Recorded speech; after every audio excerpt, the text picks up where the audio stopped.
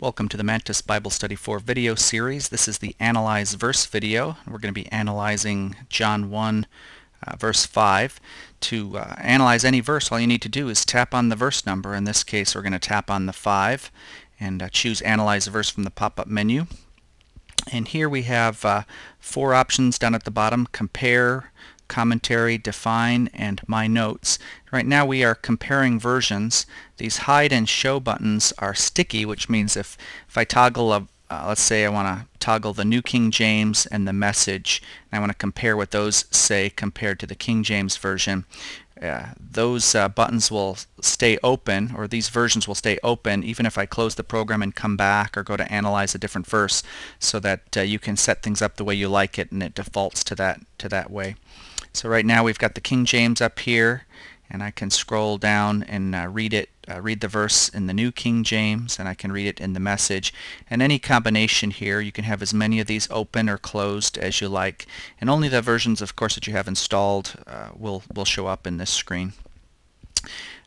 The Commentary is the next section down at the bottom, and again you can open and close different commentaries. Right here I have 4 commentaries loaded: the Adam Clarke, John MacArthur, J. Vernon McGee, and the Treasury of Scripture Knowledge.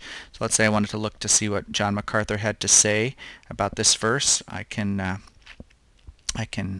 click on Show and open that up. Here's the J. Vernon McGee for this verse, and Treasury of Scripture Knowledge has tons and tons of Bible references, and any reference in any of the commentaries that mention Scripture will show up in a clickable blue link. In this case, the Treasury of Scripture Knowledge has a bunch of cross-references, so I can tap on the verse reference and preview the verse without actually going there, which is very nice, and I can have more than one open at a time. If I tap the verse again, I can close it. So it makes it very handy for previewing a number of verses until you find exactly what you're looking for.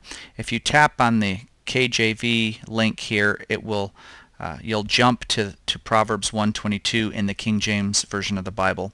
And the King James Version is showing here because that is our currently selected Bible. It's going to match what we were reading before up here. But let's say if I was reading in the Message or in the New American Standard, that's what will show up here, and that's also where all the verses will be previewed.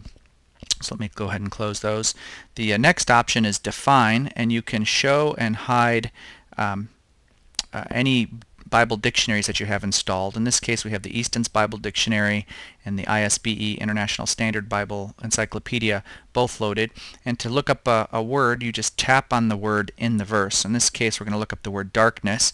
So it shows here that we're defining the word darkness, and here's the entry from the Easton's Bible Dictionary.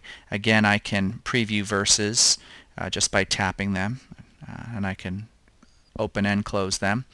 I'm going to hide the Easton's, and I noticed that the ISBE didn't have an entry just for the word darkness, but it had a cross-reference that said "See also darkness," and so I can open and close that cross-reference as well. Sometimes you'll see cross-reference links in the dictionaries, and you're able to open and view those.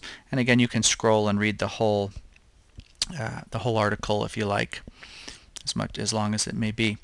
The last option down at the bottom is My Notes. Once you've analyzed the verse and you want to take your own personal notes, just tap to begin editing your notes. This is my personal note, and that note, when you click Done and Done, will be saved back with the Bible, and so your note will always be there later. And one other thing I wanted to show you: if you're in Analyze Verse, you can analyze the next verse by using the Next Verse button. Here we're in John 1:7, John 1:8, and then of course you can go back a verse, John 1:7, John 1:6.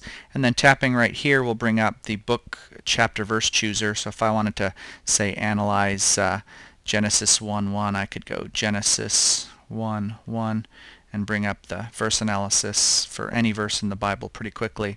And clicking the back button takes you to whatever you have selected right here, in this case Genesis 1:1. This has been Analyze Verse for Mantis Bible Study 4.